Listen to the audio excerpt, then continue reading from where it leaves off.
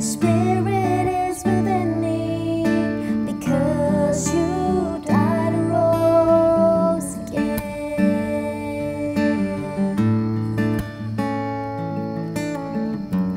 I'm forgiven because you are forsaken. I'm accepted, you were condemned, and I'm alive and well. Your spirit is within me, because you died and rose again. Amazing love, how can it be that you, my King, would die for me? Amazing love, I know it's true. It's my joy to honor you in all I do. I honor you, Lord, I honor you.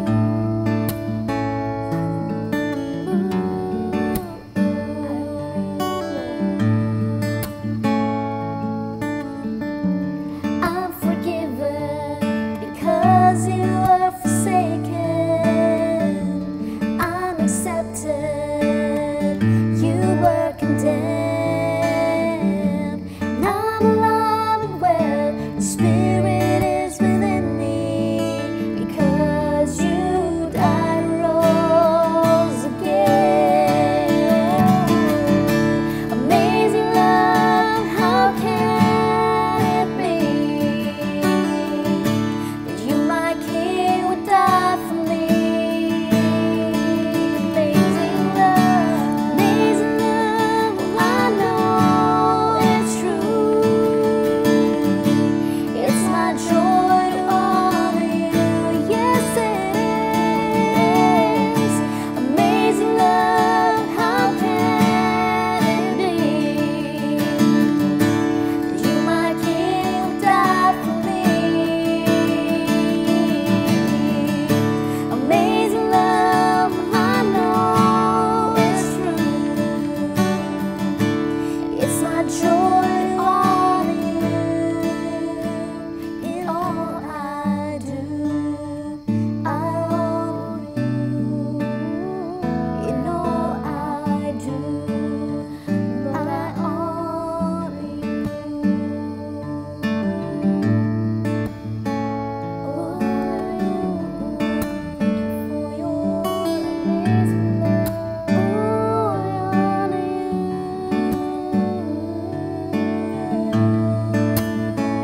Oh, Jesus.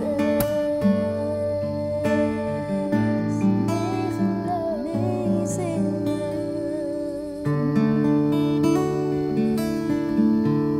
Amen. Amazing love. Thank you, Jesus, for your amazing love.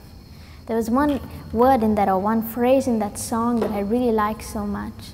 It says, your spirit lives within me. Wow, that's so comforting. God's spirit lives on the inside of us. Yeah. We're not alone. That's what we've been talking about all this time. The Spirit of God living on the inside of you that really causes you to know that you're a son. That's right. Yeah, and you know, I think really, you know, a person can really sing that song from the heart is when he knows that he's a son. Because you can't really say that I'm forgiven because you were forsaken and not receive that love. Yeah. Really saying, that song is really talking about the sacrifice of Jesus and what he has done for us.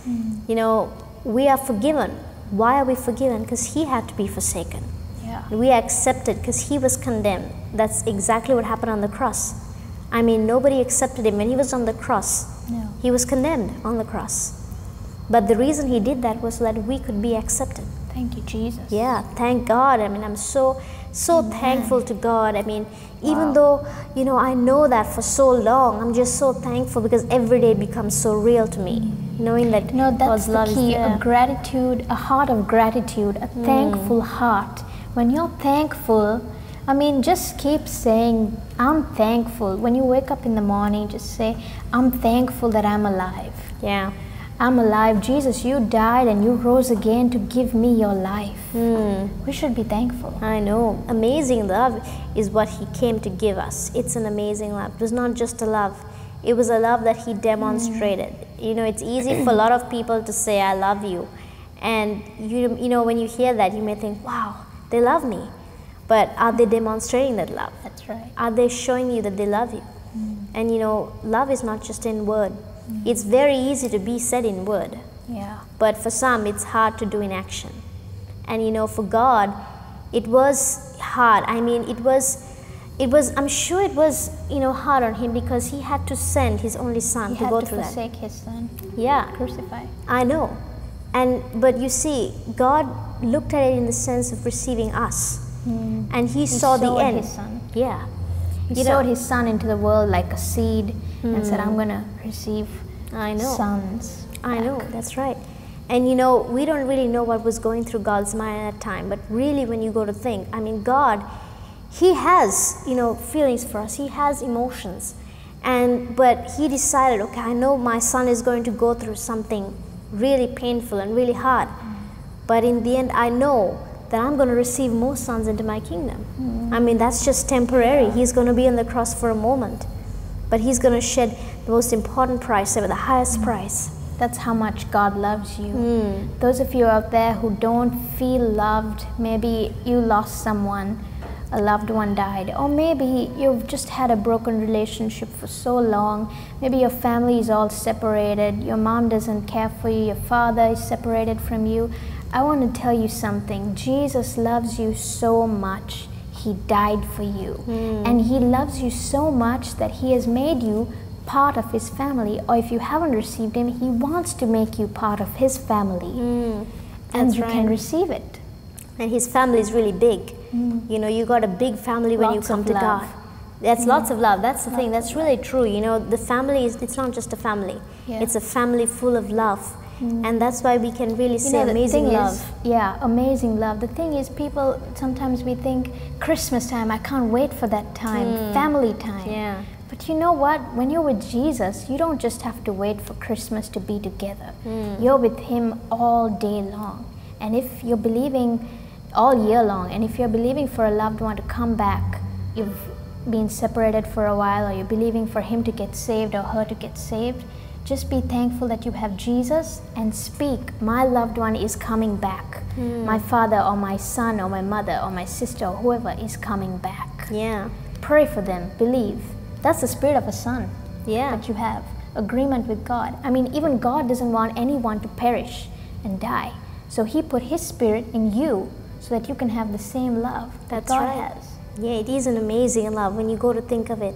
You know, when you receive Jesus, you receive power, like we talked about. And we should just, you know, go back to what we just said in the, you know, previous program, is that you have received power. You have received You know, as much as you've received love, I mean, you've received power as well. You know, God gives us that power so that we can know we are not helpless anymore. You know, you can be a son and, you know, not know what to do. You know, you could be in the family of God and, well, you may just think, well, I'm there, I'm born again, now what's next? Well, the next is to know that you have the power. You've received Jesus, and then the next step is receive the Holy Spirit, and then you receive the power. And with that, you can change lives. You can bring healing. Your healing is a change. Overcoming power. It's overcoming Jesus said power. you have overcoming power in you over all the power of the enemy. In Revelations 12:11, it says we have overcome the devil by the blood of the Lamb and by the word of our testimony. And the word of our testimony is just declaring who you are in Christ, declaring who God is to you. When you just declare, you're just stomping on the devil and saying, I know who I am. I'm a son of God. That's right. That's overcoming power. That's right. You don't have to be defeated around by the devil and let him just sit on your shoulder and put sickness on you, put fear on you, put pressure on you, put condemnation on you. But you say, I'm on top of the world. That's right. God has prepared a table for you in the presence of your enemies. Amen. So when the enemies of fear come against you, realize that you are at the table. You got authority, because the Son does have authority. You know, the Bible says that He's the greater one living on the inside of us. He's greater than He who is in the world. Amen. And you know what? It's only a son who can really say that out of his mouth. that he has the greater one living, because he belongs to the family of his father. And God is your father. You know, God is a good father. You know, he's not gonna stomp on you. Sure, he will correct you. And he corrects you so that you can really come to the place of understanding the truth. You know, because a lot of times it's easy to say, well, I just don't want to receive correction, you know, I'd rather do it my way. Well, the thing about being a son is that you don't live a loose life. Even in natural sense, when you talk about a father and a son, a good father and a good son, I mean a good father who loves his son, he will correct him. And I mean, it's so protective when you have God's correction that you won't fail. You know for sure, I'm going in the wrong way, and God says, step aside. Wait, I don't want you to get into that destruction. That's right.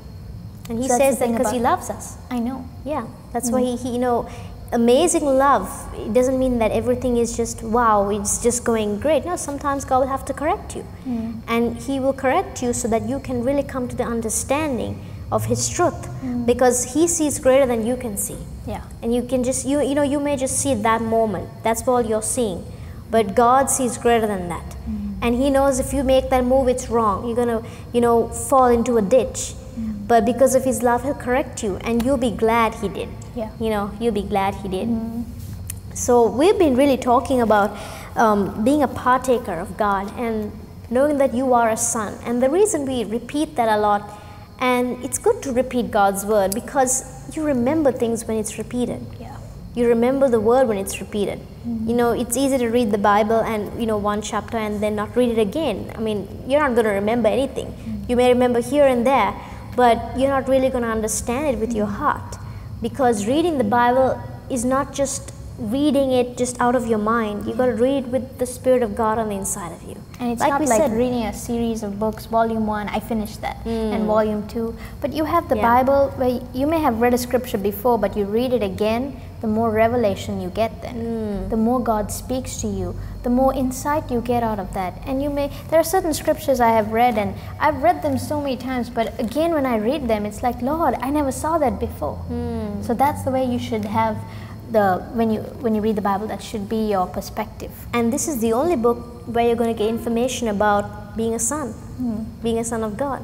You really can't get it anywhere else, because all the scriptures that God has put in this word is so that you can understand and grow in him. God wants you to grow in him. As a son, you have received that position, but then you got to grow in it. You got to understand it. You got to fill your whole being with who you are as a son of God. And we've been talking about being a partaker.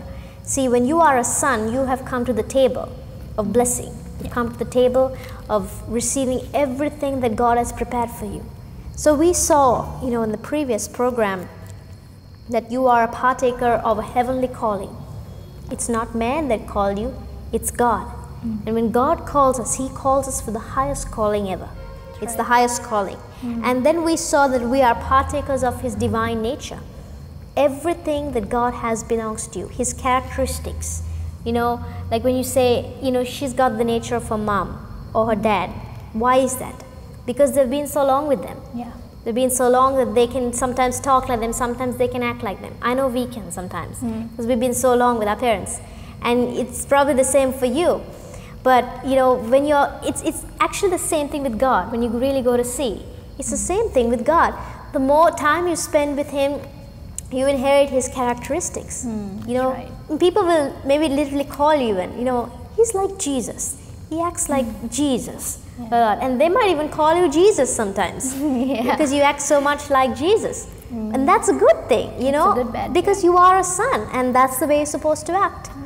You know, acting like God. In fact, there's a scripture like that. We're not just talking about, you know, something we heard, or, you know, wow, this is a good saying, but you know, there is a scripture like that. So let's just check this out. 1 John 4 and verse 17. And notice, this is not talking about heaven, okay?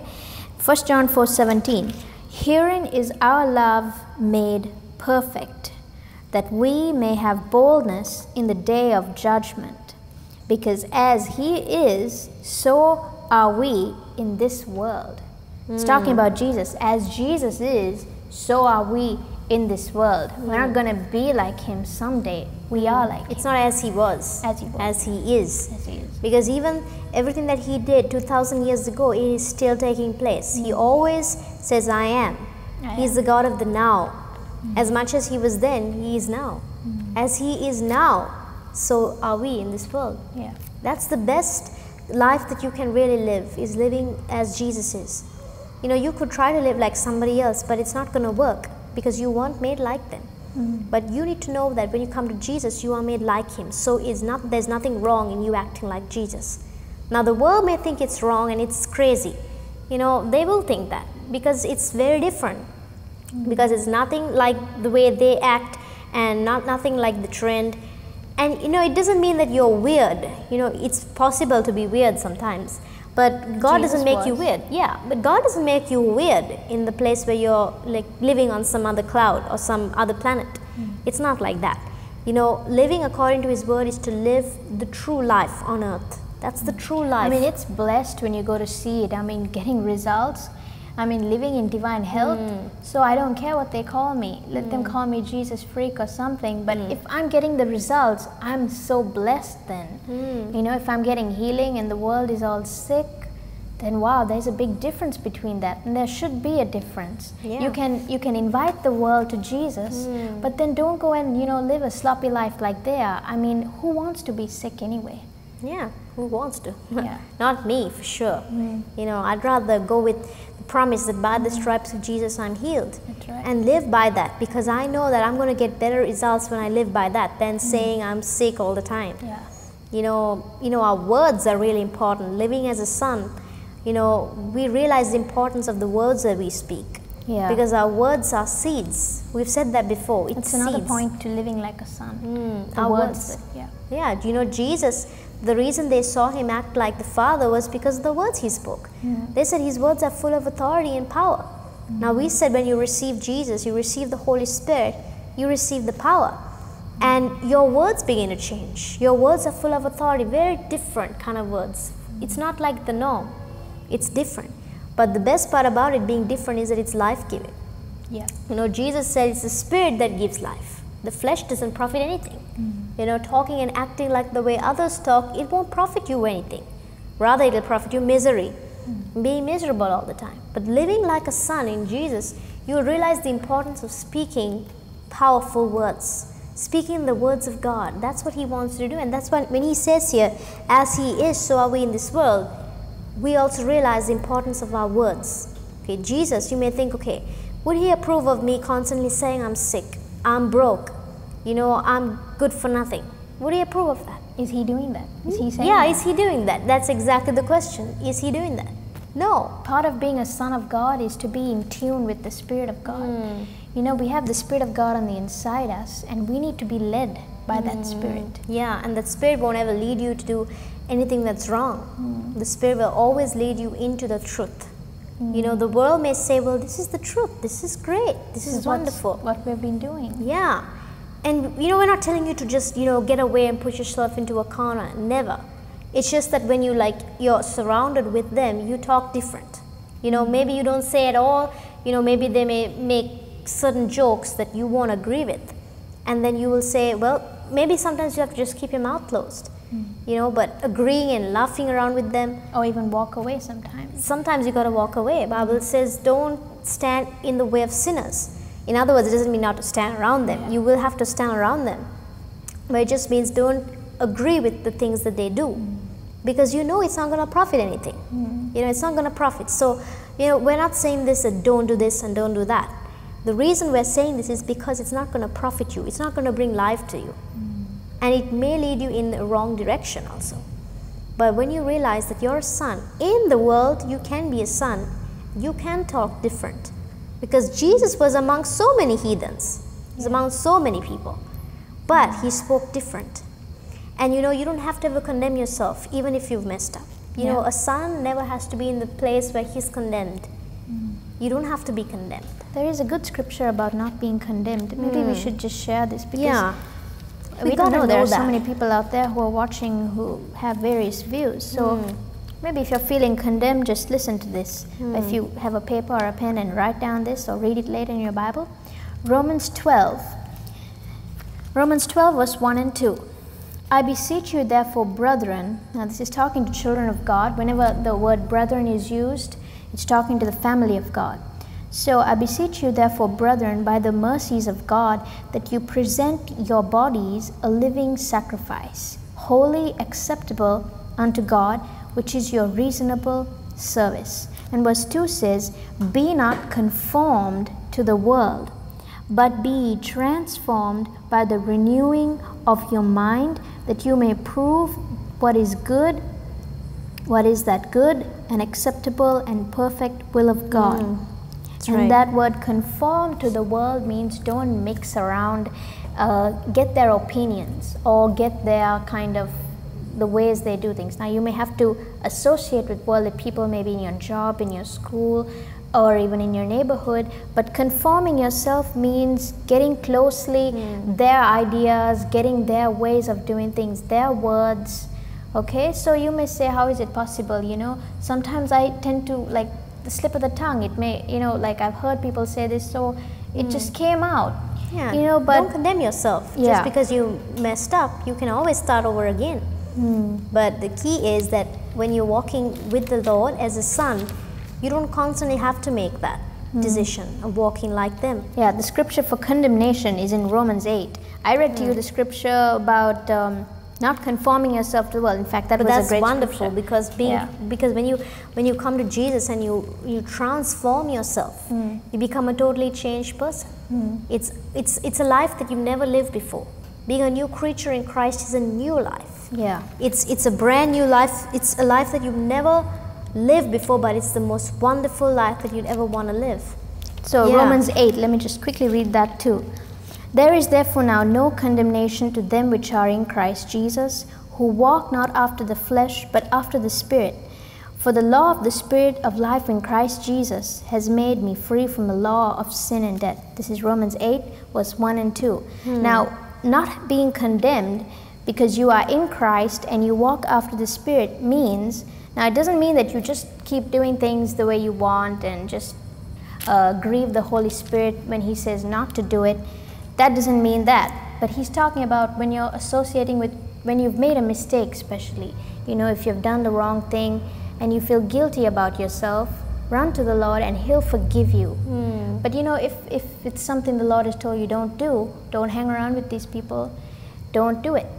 Don't do it. Don't grieve the Holy Spirit. Because you will receive forgiveness. But then why would you want to grieve the Spirit of God? The Bible clearly says that it doesn't profit anything, walking after the flesh. But when you walk in the Spirit, you have life. So you're not making a mistake when you walk after the ways of God. You are actually making the best choice in your life. You are. And you know what?